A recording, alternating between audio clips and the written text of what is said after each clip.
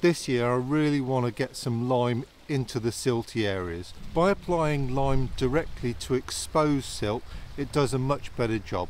Now we're using a special agricultural lime. This is not builder's lime. In France is a product called Chaux Vif. So Chaux Vif is oxide de calcium and oxide de magnesium. It's 92% oxide de calcium, which is basically calcium oxide. And this does multiple jobs. It's going to kill off all the parasites that reside within the silt. It's really effective at doing that. And this is why we prefer to use Chaux Vif as opposed to just something like Siltex or any other product like that, which is basically just superfine ground up chalk. We have to be super careful when we're using Chaux Vif, so I'm working to a prescribed program that's been drawn up specifically for this lake by a professional. This is not the sort of stuff that you want to be flinging in randomly anyway. I have to use a face mask when doing this, and you really don't want to get this stuff in your eyes as well. So we choose a calm day, not too much wind, because yeah, you get a face full of this and it really does sting. As well as killing the parasites, it's going to seriously accelerate the rate of breakdown of the leaves and silt that we've still got left.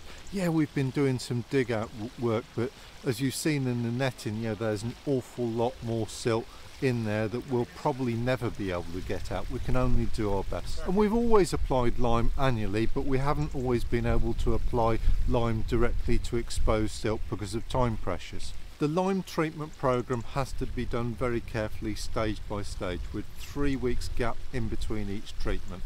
So while we're in drain down at the moment, I'm going to apply four bags to the areas of the exposed lake that we've got. Wait 3 weeks, and then when the level's up, I shall start treating the lake section by section with water in.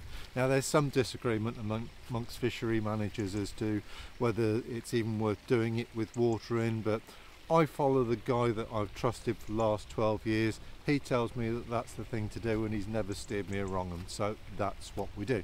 As soon as the lime is applied to the shallow areas of the lake, if we apply it to a shallow pool, it has the effect of instantly clearing the water. It literally sucks all the sediment, any suspended matter, out of the lake and gravitates it to the bottom.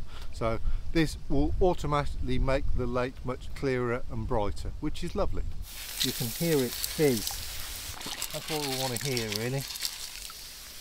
Fizz, fizz, fizz.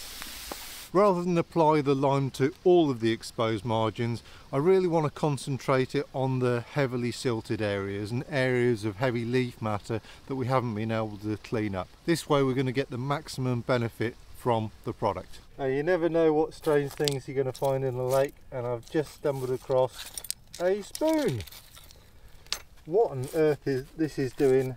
Well, it's meters away from a margin or the bridge, but yep, someone's lost their teaspoon.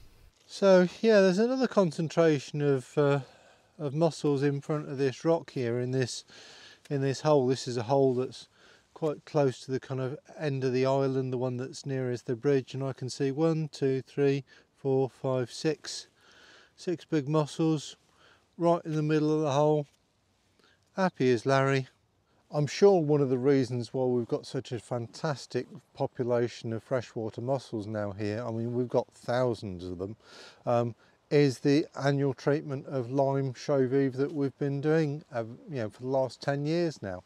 Mussels need calcium from the lime in order to build their shells, and if there's not enough naturally available in the water, then they won't be able to grow well. And when we first took over this lake, the first drain down we saw, there was nothing. There was not a freshwater mussel in sight.